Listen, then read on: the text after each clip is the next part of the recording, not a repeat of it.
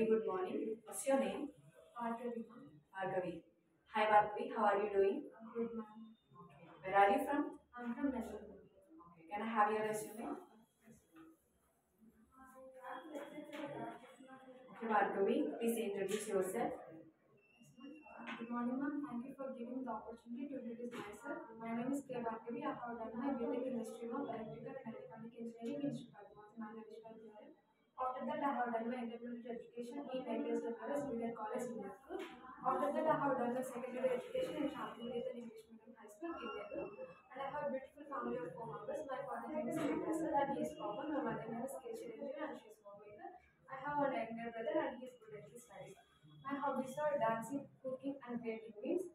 And my short term goal is to get a job, and my long term goal is to get a job in reputed companies to be settled in a well manner. What are your strengths? My strengths are smiling. What's your weaknesses? Yes, my mother's trade. What do you know about Java? Java is an object-oriented programming language. It is used as a platform independent. What do you know about collections? Collections means it is individual objects which are represented in a single entity is known as collections. Beyond translators? Translators, yes ma'am. Translator means which converts source code to machine code. In translators, they are divided into three types.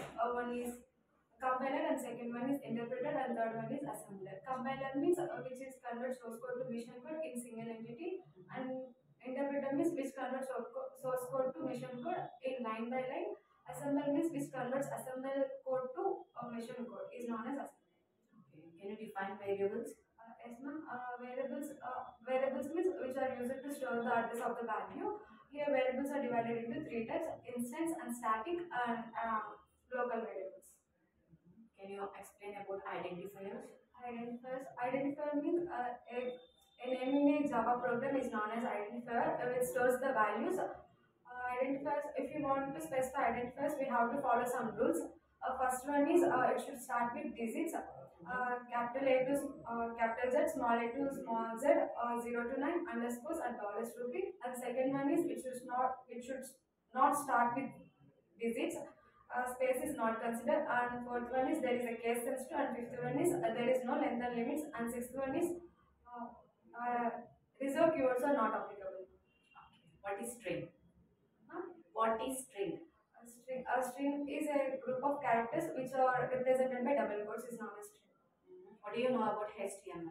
HTML means a hypertext markup programming language which is used for web pages, which is used to create a web pages. Okay.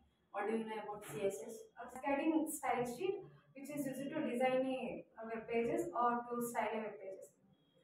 Okay. Okay, Bhargavi, your skills are good. We will let you know. Thank you for coming.